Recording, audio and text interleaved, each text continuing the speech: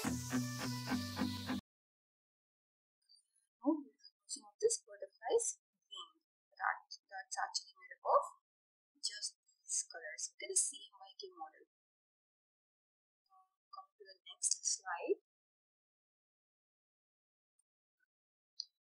So I've already told you that the butterfly is made up of 7 basic colors, 7 colors of vibrio as we always heard about.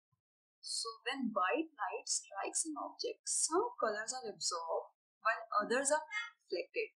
Now when I say that some colors are absorbed, what I mean is that this object, it actually absorbs the wavelength, and that wavelength is actually a range in which all the other 6 colors fall, and only the green colored wavelength is able to escape out, or as we can say, is reflected out.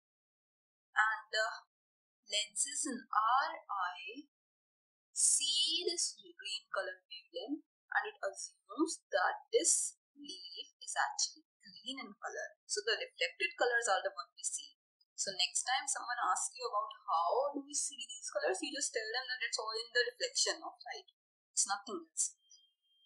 Now coming to this very important picture, how is magenta, cyan and yellow color formed from the optical colors or from the white light?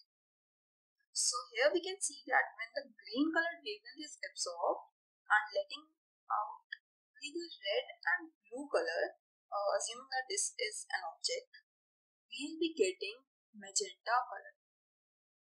Assuming that this is an object once again and that it is absorbing the red colored wavelength and reflecting green and blue colored wavelength, we will be seeing cyan color. Once again, when the blue colored wavelength is absorbed and the red and green ones are reflected, we are able to see yellow color. And yes, it's quite funny that the red and green are enabling us to see the yellow one, but as I've already mentioned in this, that the steeper portion of this green wavelength and tending to this peak of red color, we actually get the wavelength for yellow color. So this is how the green and red together they make us see the yellow color. So this was all about the basics of the color wheel. Thank you so much. You may try this color wheel at home. These are the 7 colors. It's called Newton's wheel, and if your color proportion is perfect, then when you twist them all really fast, you will be getting this white color.